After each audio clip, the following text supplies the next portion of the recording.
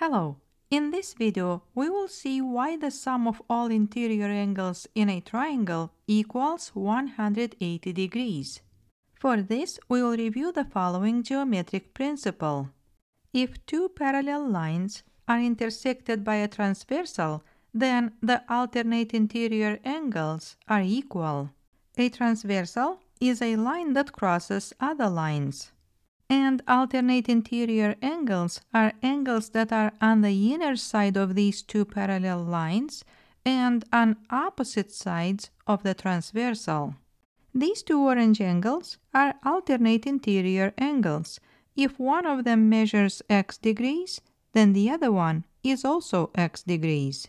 And if this blue angle measures y degrees, then this one is also y degrees. Now to the left, we have a triangle with the angles x, y, and z.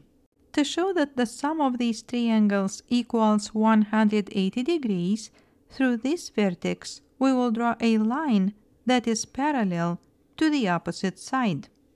So here we have the line that is parallel to this side, and this side acts like a transversal. Then the measure of this angle is the same as the measure of this angle. So if this angle measures x degrees, then this one also measures x degrees. Now this side of the triangle also works like a transversal for these two parallel lines. Then if this angle measures y degrees, then this angle also measures y degrees. And now here we have all three angles x, y, and z.